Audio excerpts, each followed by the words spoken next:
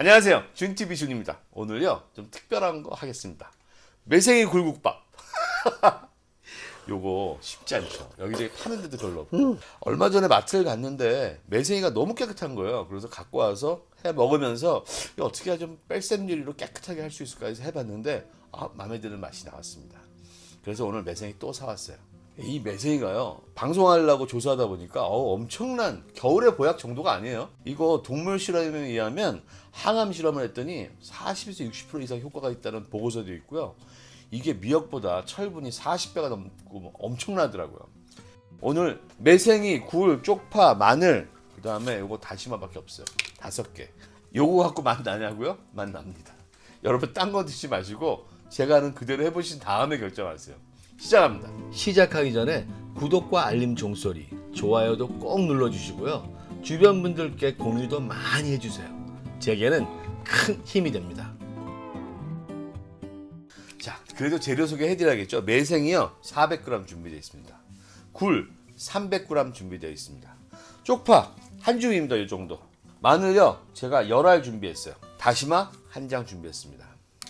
오늘 제일 중요한 거는 매생이 씻는 법입니다. 요거 어떻게 씻는지 오늘 제가 자세히 알려드리고요. 굴 씻는 법 알려드리겠습니다. 일단 도마 작업은요 먼저 시작할게요.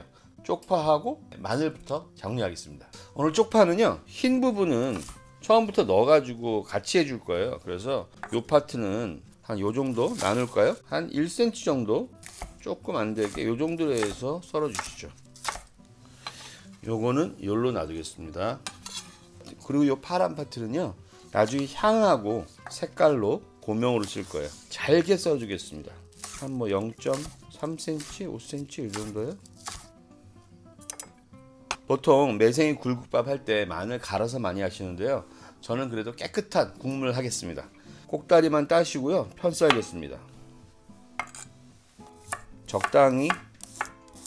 오늘 편은요 굳이 얇게 써실 필요 없어요.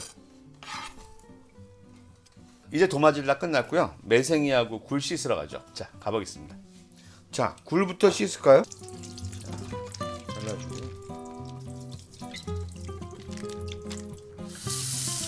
자, 물로 한번 헹군 다음에요. 굴은 살살 헹궈주세요. 그 다음에 굵은 소금으로요. 이만큼 뿌려서 조물조물조물 굴을 살살살살 이렇게 마사지 시켜주세요. 자, 이렇게 살살살살 마사지 시켜주시고요. 그리고 헹궈주겠습니다. 굴은 이렇게 하면 끝입니다. 대신 여기에 만지시면서 딱딱한 껍질 같은 거 있으면 떼어내세요. 오늘 제가 사온 굴은 그거 없네요. 깨끗하네요. 이렇게 해서요 그릇에 받쳐 놓겠습니다. 매생이 씻는 건 참 쉽지가 않은 것 같아요. 일단요 소금을 이만큼 한 움큼이요 이만큼 넣어주시고요. 소금물을 만들어요. 이렇게 소금을 이렇게 녹여주시고 여기다가 매생이를 넣고서요 매생이를 이렇게 풀어주세요.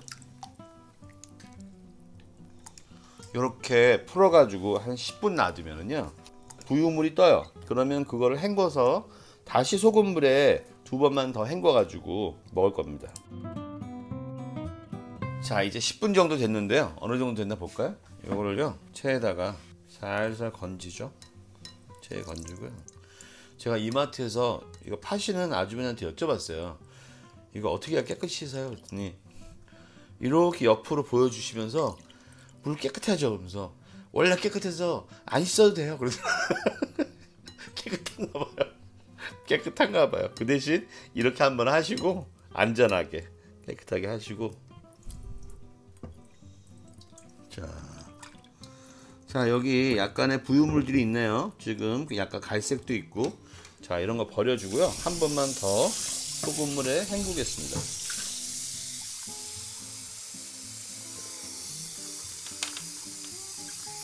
너무 많이 씻으면 또 맛이 없다 그러더라고요. 이게 깨끗한 것 같아요. 요즘은 관리 잘 해서 나오는 것 같아요. 마트는요. 자, 이렇게 소금물에요 한 번 정도 더 헹구는 걸로 해서 끝내겠습니다. 그러네요. 뭐 별거 없네요. 체에 받쳐서 하고요. 여러분은 또 여러분 나름대로 깨끗하게 하시는 방법 있으시면 알아서 하시고요. 자, 이렇게 해서 매생이 받쳐 놓고요. 이제 시작하겠습니다. 자, 불을 올리겠습니다. 뜨거워졌습니다. 참기름을 넣어주세요. 참기름 뭐 한 큰술 정도? 이 정도 넣은 다음에요. 여기다가요, 굴을 넣어주세요. 굴을 딱 30초에서 1분 정도만 볶아주겠습니다. 이렇게 하는 과정은 왜냐하면요, 굴 자체가 갖고 있는 비린내나 이런 것들을 참기름을 한번 잡아주고, 중에 이 굴을 저희가 많이 끓일 수가 없어요. 원래 굴 센 걸로 먹는 거니까 살짝만 이렇게 겉에만 구워서 맛을 내주는 거예요. 냄비에도 맛을 남기고 탱탱해질 정도만 살짝 익히는 겁니다. 살짝 물 나오죠. 그래서 참기름하고 합해서 여기다가 덜어주고요. 요 국물은 이따가 다시 넣어주겠습니다. 자, 이렇게 덜어주고요. 다시 참기름 조금 더 넣고서, 이만큼 넣고서요, 이번에는 매생이를 넣어줍니다. 매생이도 1분 정도만 딱 구워줄 거예요. 자, 들어갑니다. 좋습니다. 요 매생이도요, 갖고 있는 비린내 같은 것들을 이렇게 한번 살짝 구워주면서 없애는 거예요. 그리고 매생이는 오래 끓일 수가 없어요. 다 녹아버리거든요. 이렇게 해가지고 요 냄비에도 매생이 맛을 남기고 육수를 내겠습니다. 매생이가 파래지면 익는 거예요. 자, 한번 뒤집어 줄까요? 이제 밑에 파랗죠, 보세요. 검은 색깔이 이제 파래졌죠. 요 정도만 익힌 다음에요, 한번 지졌다고 생각하시고 이제 이쪽으로 덜어 넣겠습니다. 이제 저희는 마음 놓고 마늘하고 쪽파만 볶으면서요, 육수 내면 됩니다. 자, 이제 참기름을 좀 넣어주고요, 마늘과 파를 볶아줍니다. 샥샥. 이렇게 마늘하고 파를요, 1분에서 1분 30초 정도만 볶아줄게요. 그래서 향을 충분히 우러내겠습니다. 아, 지금 참기름하고 아까 굴 냄새하고 매생이하고 파하고 해서 냄새 좋습니다. 진짜요. 자, 약간 노릇하게 뭔가 달라붙으려고 하죠. 자, 요때요, 물을요, 요만큼만 해서 센 불로 가주겠습니다.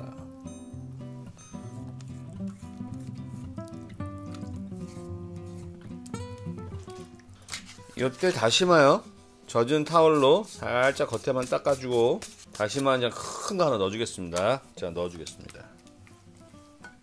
그리고 이때요, 여기 남아있는 요 물들, 굴들 물이랑 나온 거요, 넣어주세요. 여기다가. 그래서 이걸로 육수 내는 겁니다. 자, 완전 끓죠. 지금요. 이렇게 끓으면요, 물을요 더 넣겠습니다. 또 끓게 하겠습니다. 이 매생이 굴국의 특별한 점은요, 매생이를 오래 끓이면 이게 다 녹아버리고, 그래서 오래 끓일 수 없다는 거. 굴도 오래 끓이면 얘가 완전히 흐물흐물해서 살짝 해야 되는데 맛을 낼 방법이 없잖아요. 조미료 안 넣고 하려면 육수를 이렇게 충분히 우려놔야 돼요. 이 과정만 제가 지금 한 8분에서 10분 정도 가지고 가는 겁니다. 벌써 뽀얗죠. 아까 작업을 했기 때문에 그런 거예요. 오늘 매생이가 양이 좀 돼서요, 여기 지금 한 900ml 들어간 것 같은데 1리터 좀 더 들어가야 될 것 같아요. 1.3리터 정도 생각할까요? 상황 보고 하죠. 자, 이렇게 해놓고 소금만 한 2꼬집 넣고 이따 맛보겠습니다. 왜냐면 오늘 굴도 있고 매생이도 있어서요, 꽤 여기 염분이 있을 거예요. 제가 요거 할 때요, 여기 멸치로 맛을 내야 되나 말아야 되나 고민했었어요. 근데 안 내도 너무 맛있어요. 왜냐면 얘네 둘이 충분한 맛을 내기 때문에 여기에 무슨 다른 소스 같은 거 넣지 마세요. 너무 맛있습니다. 그렇죠. 지금 다시마 제가 우린 게 지금 한 8분 정도 됐거든요. 이제 꺼내도 됩니다. 다시마 꺼내줄게요. 이제요, 매생이 넣어주겠습니다. 자, 매생이를 넣어주면서 이거 다 풀어줘야 돼요. 자, 넣었어요. 자, 매생이 이렇게 풀어주세요.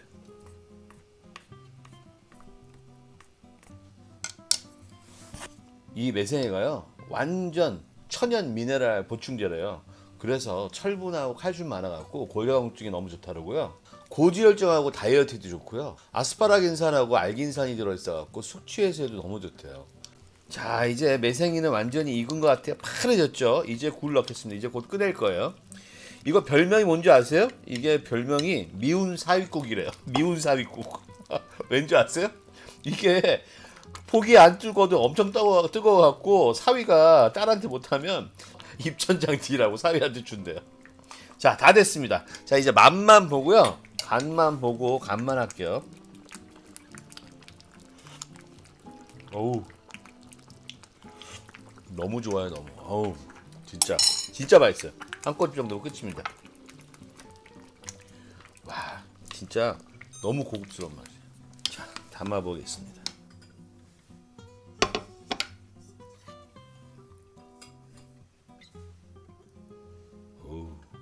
고명 조금만 뿌릴게요. 이렇게. 저는 항상 냄비밥이 좋아요. 오늘 어쨌든 굴국밥이니까 밥 했어요. 냄비밥하고 다른 건 못하고 김치만 끓였습니다. 이거 저희 큰어머니가 음식 솜씨 좋으세요. 제가 큰어머니가 7, 8년 김장 계속 담았는데 올해는 못 갔어요. 코로나도 있고 어쨌든 한 1년에 한 200포기 담기셨는데 요즘 줄어가지고 100포기 좀 안 되게 담으시더라고요. 어쨌든 어우, 이거 어떡하죠? 너무 맛있어요. 진짜 맛있습니다. 진짜 뜨거워서 이거.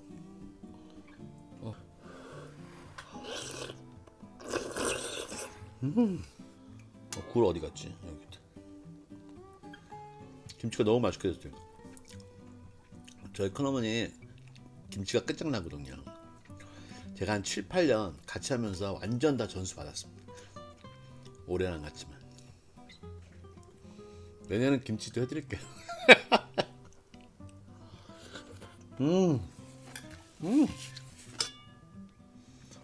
자, 한 수저만 먹고 인사드릴게요. 이제요.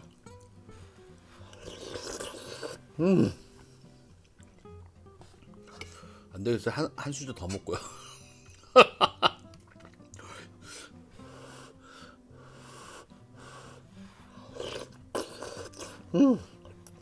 아, 빨리 촬영 끝내고 저는 더 먹겠습니다. 요리인 사랑입니다. 안녕히 계세요.